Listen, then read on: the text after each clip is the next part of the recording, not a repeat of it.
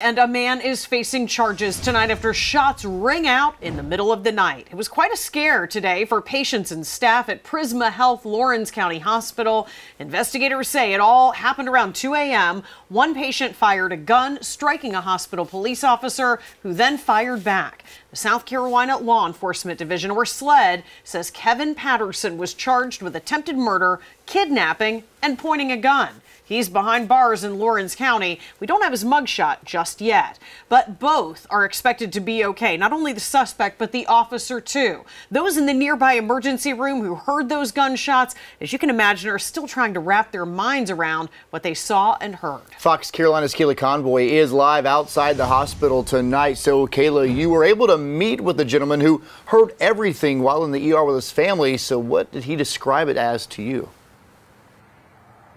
He says it was pretty shocking, to say the least. He was just trying to stay calm to protect his son and his wife. They ended up being pretty lucky, actually, because they were just seconds away from stepping into that hallway when they heard the first gunshot. And that's when they scrambled to get somewhere safe. Derek Duncan and his family were inside this emergency room in Lawrence County. It was just after 2 a.m., the middle of the night. They were finally getting ready to leave when they heard a loud pop coming from their right. The discharge nurse had just walked out of the room, and I believe the security guard was about 6 feet away from us. Just 6 feet. That's all that separated them from the officer who was shot. Duncan says it was enough to stop the nurse dead in her tracks. She came in and stood with her back against the front door, and there's this big window across the front door, and she was kind of in shock.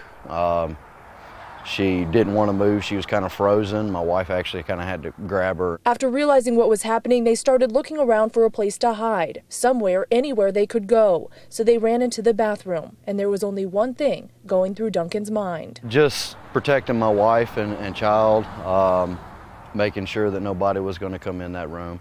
The more I think about it throughout the day, it's the shocking thing is that it could have been a lot worse. He stood just inside the bathroom door, while his wife, son, and the nurse stood in the shower further back. Terrifying moments, especially for his son. Real quiet. We are worried about him, but my wife kind of had him behind her as well. While locked in that bathroom, his wife took to Facebook.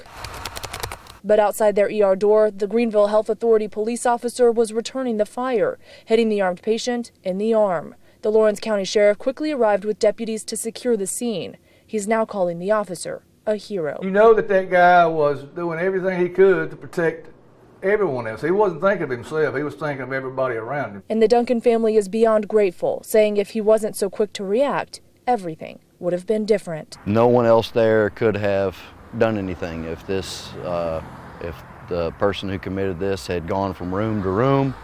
You know, it had just been somebody happened to maybe be there to be lucky to take him down before it got worse. The hospital was placed on lockdown earlier today. No one in, no one out, but it is back to business as usual around here. Nobody else was injured in this gun exchange, but Prisma Health did release a statement saying that they will not only be providing counseling to those who need it, but they are also just extremely grateful for first responders and their very courageous staff members. Reporting live in Lawrence County, Kayla Convoy, Fox Carolina, the 10 o'clock news.